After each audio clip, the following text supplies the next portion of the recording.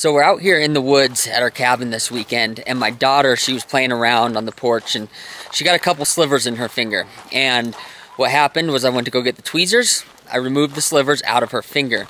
Now the slivers were gone, but the finger was still hurting. The finger was still red, still looked a little bit irritated, but the slivers were gone. The main problem was still gone.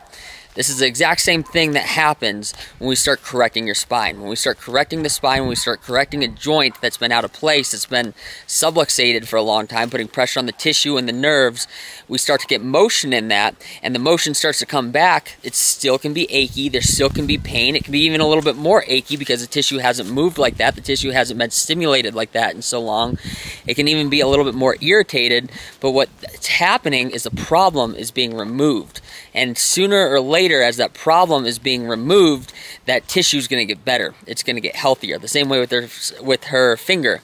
Her finger's going to get healthier. The skin's going to look brand new in the matter of days. Now, for some of us, these problems have been sitting there for years and years and years and years, and that problem is going to take a little bit longer. But when we're removing the issue, when we're removing the problem, all you have to do is give the body time.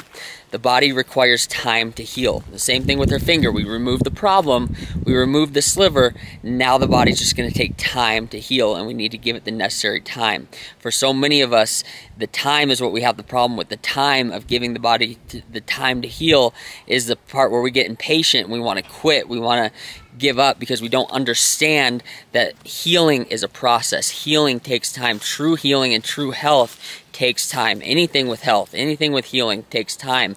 But we can rest assured that if we do the right thing, if we remove the problem, if we remove the thing that caused the issue in the first place, your body is healing. Even when it's not healing at the rate that we want it to, it is healing, just like the finger.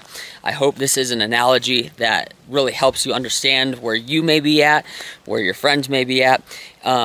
If there's anything I can do to help or reassure you, you please just let me know. Appreciate all you guys. Hope you guys all have a great day. Bye.